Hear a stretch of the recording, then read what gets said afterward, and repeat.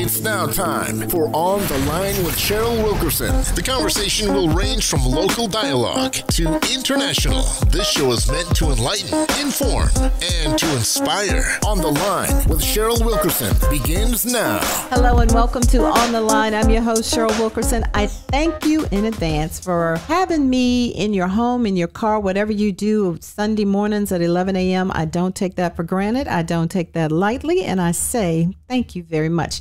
I am so excited about today's show. Today, we are going to talk about Richmond royalty. You know how you go to every city and there's a family there that everybody knows, or they know of them and they know of their accomplishments? That's exactly what we're going to do today. We're going to go and meet Richmond royalty. And this all started because I was scrolling on social media and I came across an event. I was like, oh, I want to go to that event because I saw where a book has been written about the family. And one of the family members was going to be there talking about the book. So I said, okay, let me go. Well, wonders to behold, it was a great talk. I bought a copy of the book.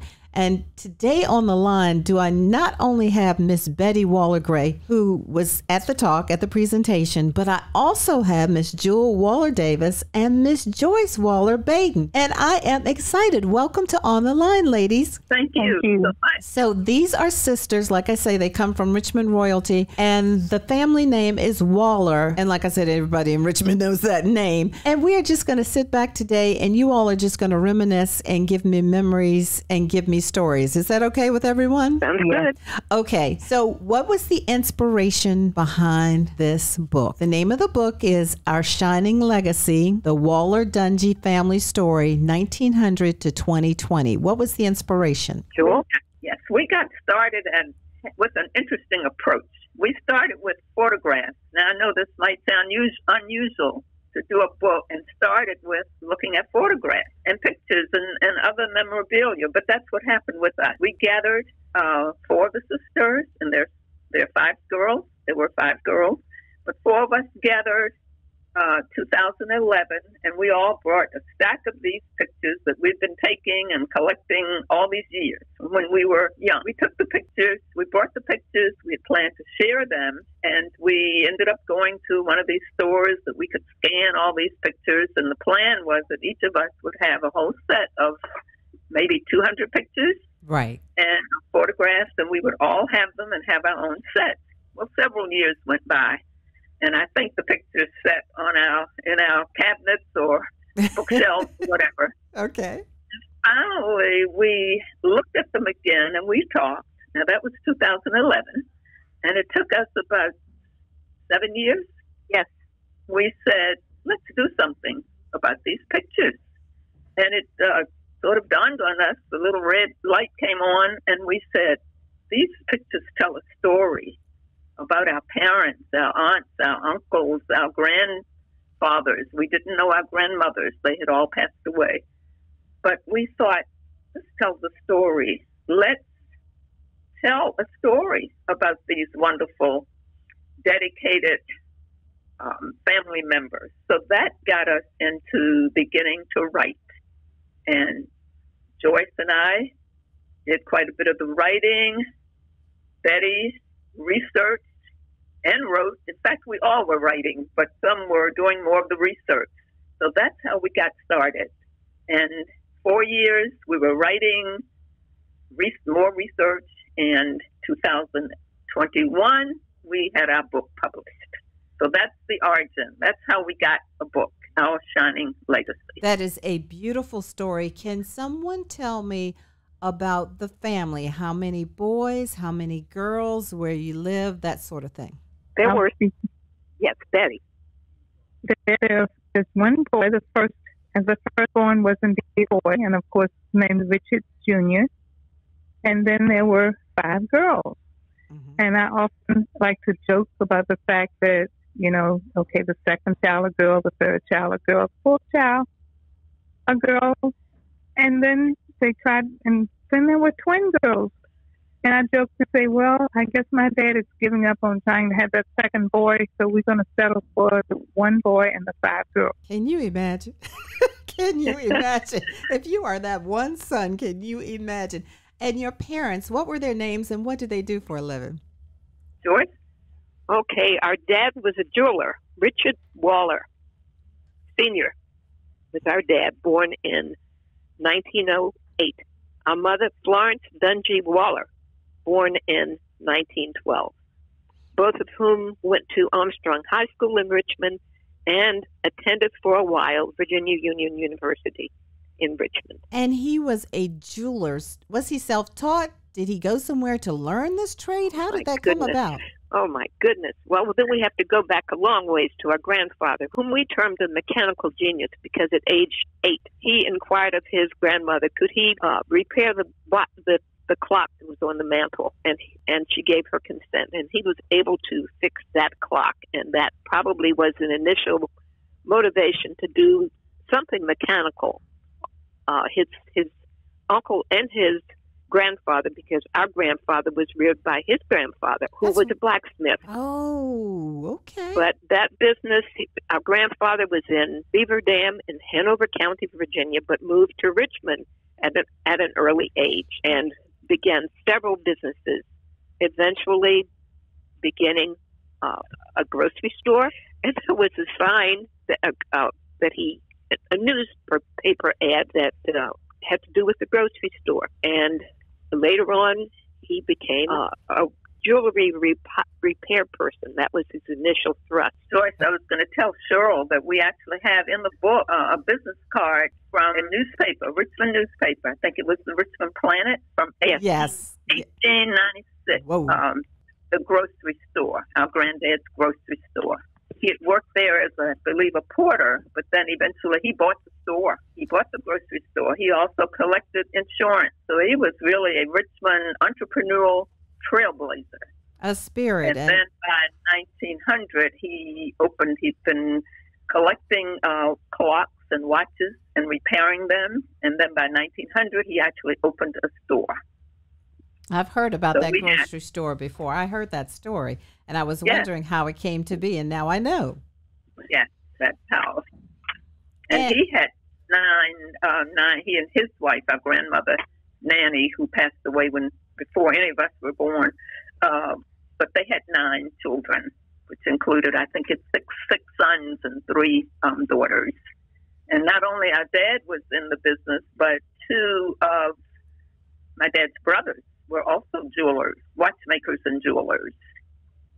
And that legacy continues today because you can drive to Richmond, Broad Street, and go to Waller's Jewelry. I tell this story all the time because it's a true story. I have a nephew, and he's about 38, 39 years old.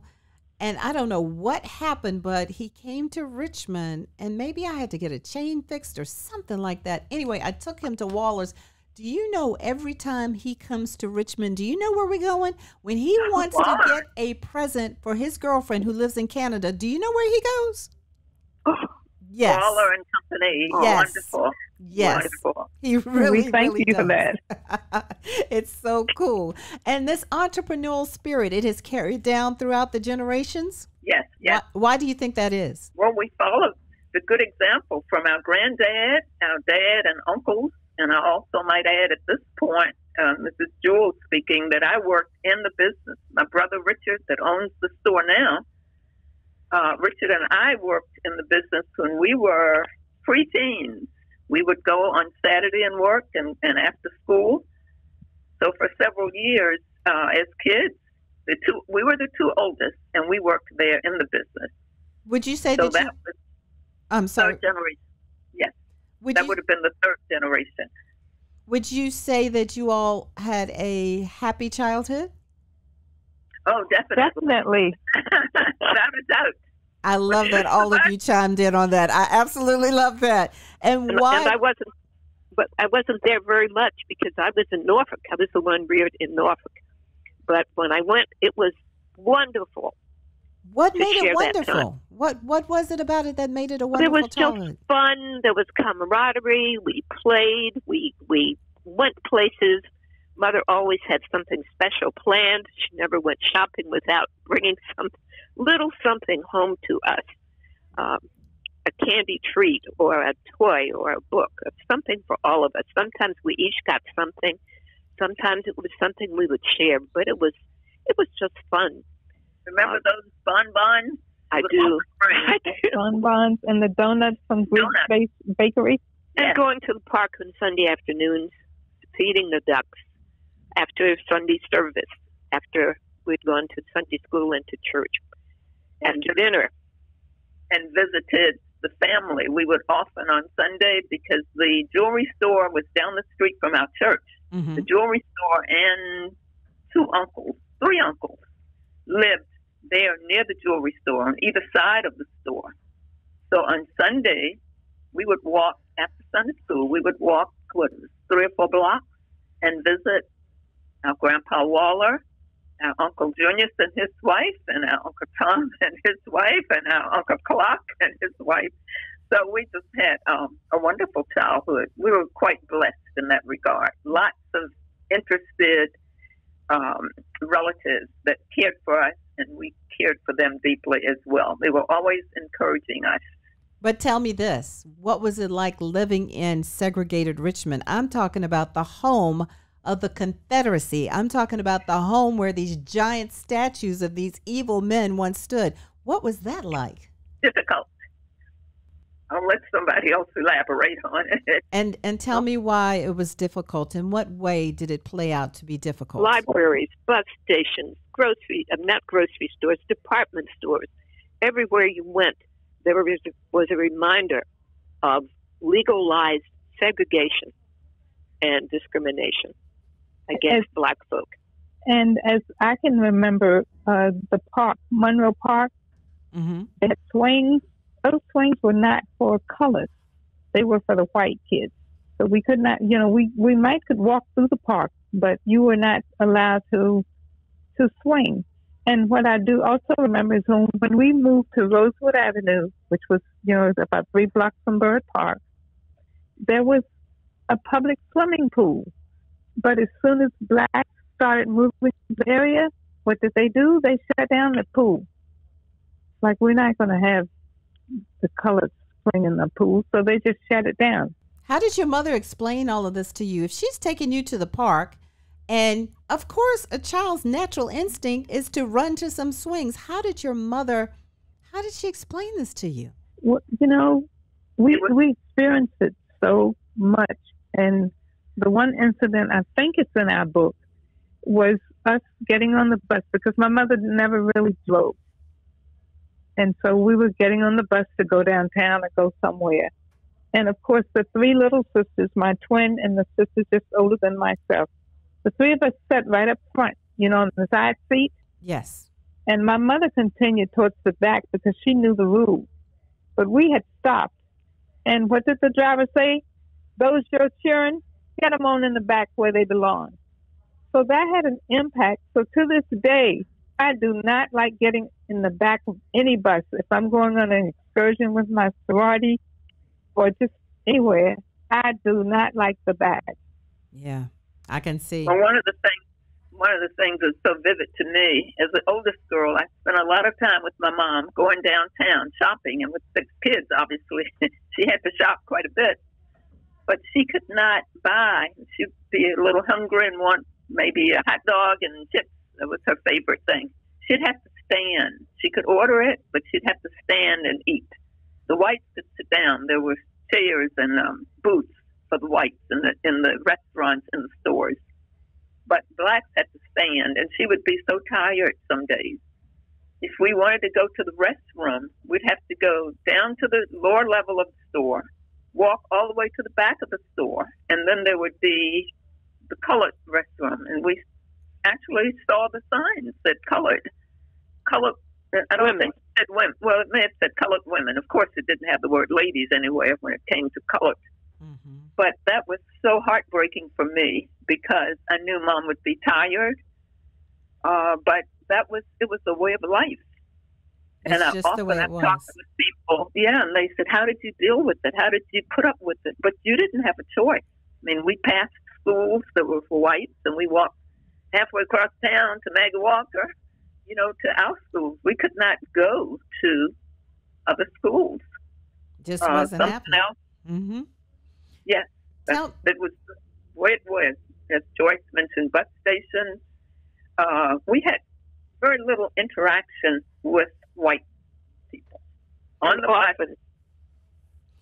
bus and in the department stores. Of course, we could not, we meaning blacks, could not even have work in the department stores, except I recall some could do elevators, be the elevator operator. But they were, I guess, maids in the stores, but they could not even be salespeople. They could not in stores. No, they could not be saleswomen. In stores that were supported in great measure by black folk. That was what, you realized that the stores overflowing with people who looked like you, but the people who served you were not the people who looked like you. The people who got paid by the store, for the most part, were of the other group. Tell me this. You talked about the happy childhood, and you're telling me about segregated Richmond. Tell me about the major loss that you had in your family, because I think your mother's just like a rock star, how she did this. But explain to the listening audience about the major loss. Sure, Betty.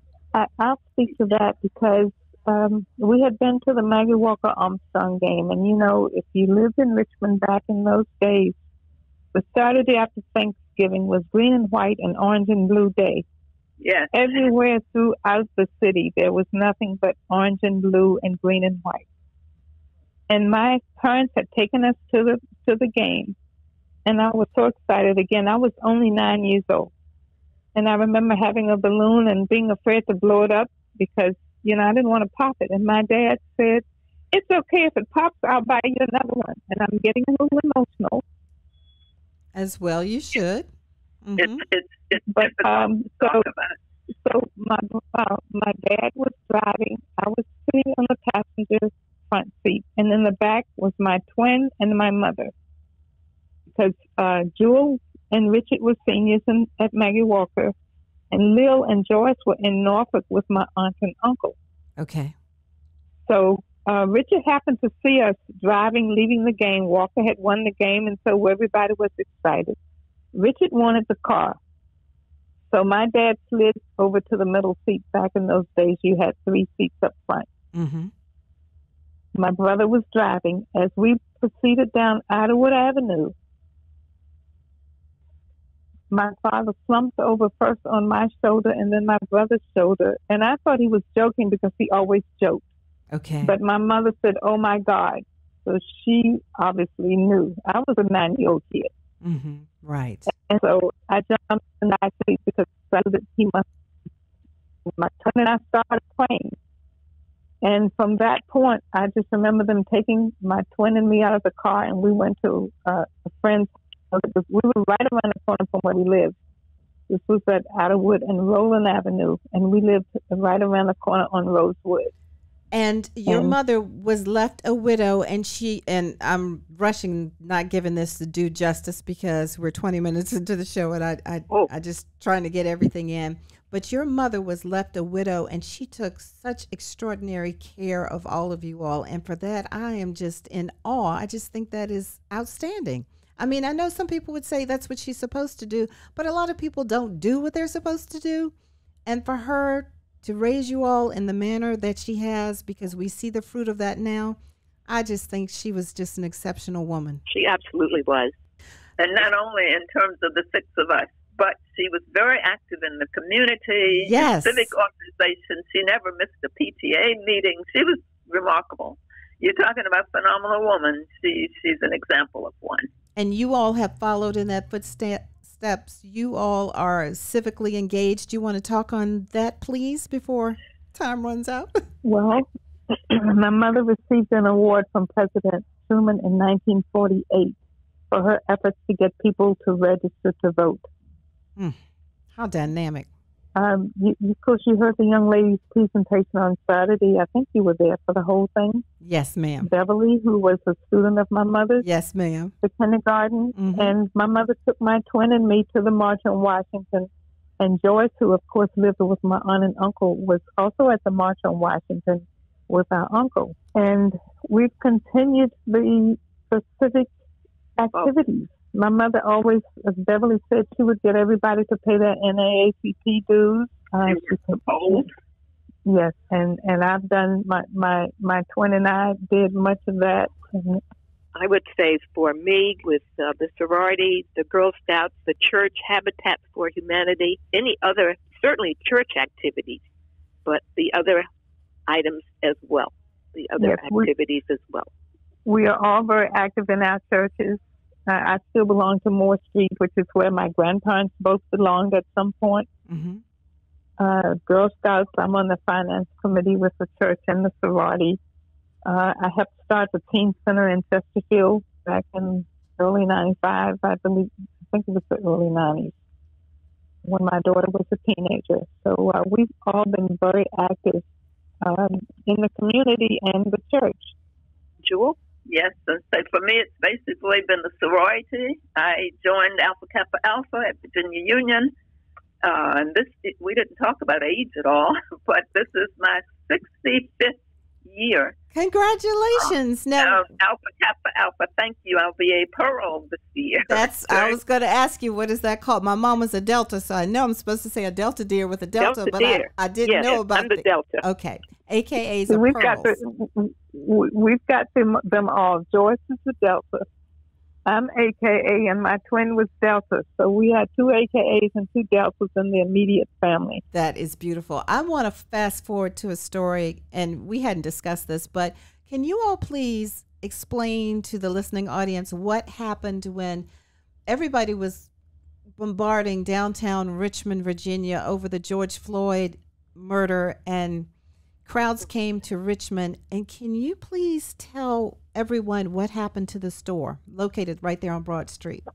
I almost need my daughter, because the night before what happened at our store, my daughter decided that she alone was, and my brother has 2 sons, but my daughter decided that she was the one that was going to go downtown and stand in front of the store and guard the store. And she stayed a very long time by herself. She wouldn't even let me go. Apparently once she left, they had been watching. They vandalized the store. They broke into the store and vandalized it. Broke the store windows, broke the showcases, and those glass is very difficult. But that's what happened. And that next day, the young people from sororities and fraternities from Virginia Union, probably Virginia State, University of Richmond, and VCU came downtown, and they actually began helping us clean up and helping us to sell. And I don't know if you've looked at the book entirely, but the very last page in the book shows a picture of the members of the Divine Nine who came to our aid on that day, May 31st of 2020. And they asked me what could they do before they even began helping. And I said, you know what would be great? A GoFundMe page. Mm-hmm. And do you know that they started that GoFundMe, and there was approximately $50,000 raised to help my brother restore his business from the loss at that time. I saw that picture. I had tears in my eyes because, like I said, I come there all the time. My nephew comes there all the time. Matter of fact, I shot nephew a text about it, what was going on and everything. And when I saw the picture, I'm not even Greek. Okay, tears came to my eyes because nobody asked them to do that. They got together. There were Deltas with Qs, with Sigma. It was all of them were represented. All Divine Nine, yes. It was a miracle of sorts. Yeah, heartwarming to see that kind of support for my brother and my family business. And that's got to let you all know, just give you an inkling of how much the Waller family is loved in Richmond. You've got to know, right? Absolutely.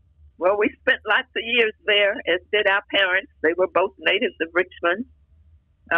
Lots of cousins, Dungy cousins, not so many on the Waller side, but lots of connections there, and we spent many years, even though several of us moved away after college and lived elsewhere, but we still maintain that Richmond connection. And Cheryl, go ahead. Excuse me. Go ahead. No, I was thinking, because of integrity, honesty, service, customer loyalty comes in, because that's how we've been able to sustain the business. Customer loyalty. plus new customers. But the older ones who have been coming, who continue to come, bring their families and come back and repeat in business, they know about us and what we represent. Family, like I said, you all are royalty, and Waller and Company, it is one of the oldest continuous small Black-owned businesses in Richmond. I was so happy, Miss Betty, when you said Saturday that Mr. Richard has actually bought the building. I mean, all of these things are, it just seems like you just keep climbing, you just keep growing, and what an example your family has put out there for not just Richmond, not just Virginia, but for the whole world to see. My hat goes off to you ladies. I'm just so proud of you all. Thank you. We appreciate that. And for your information, we also have a Maryland sales license. We spent, and Betty and Joyce and myself, years doing various shows, particularly for the AKs and Deltas. We've been at various conferences selling. So the name we've been able to expand it. We have online sales now, online catalog we've had for several years. So thankfully, we've been able to expand the clientele to the D.C., Maryland area and beyond. Well, Waller Sisters, let me ask you this. Do you have another book coming? Do you see another book in the future? You're going to write it with us? I'll leave that to you all. We're waiting for the movie now. Yeah. So once the movie comes out, then we may have a second book. Well, I am wishing you all the best. We have about 2 minutes left, and I'd like for each of you to just give some final reflections. And while you're thinking about that, if someone can give out some kind of way to contact, people are listening, they might want to contact you. They might have questions. They might have read your book already and have some questions. How can they contact you? We can be contacted at the following email address, ourshininglegacy@gmail.com. You can write that address, send us any questions you may have. If you want to buy the book, we will instruct you as to the next steps that are needed. The book is available in hard copy and paperback. All right. We've got about 30 seconds for each of you for final thoughts. We thank God for the business and for all of those who support us and for all who are listening. And we thank God for you, Cheryl.